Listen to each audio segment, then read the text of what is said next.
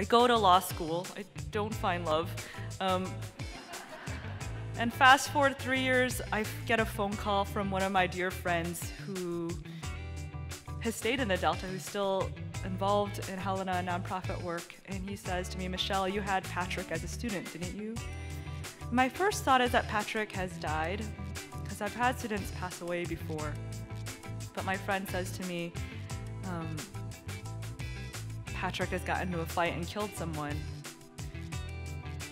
And I am devastated. I don't believe it, because I've had violent students, but he was not violent in my class. He never bullied. When 2 students got into a fight, he broke up their fight.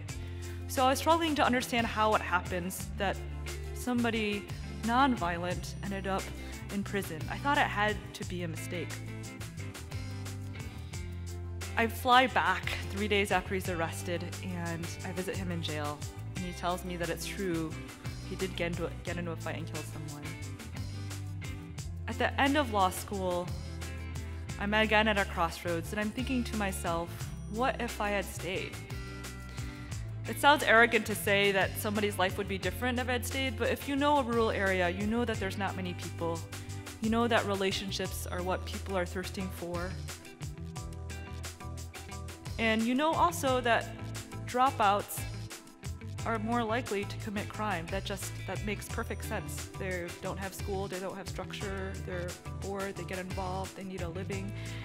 So I'm wondering, what if I had stayed?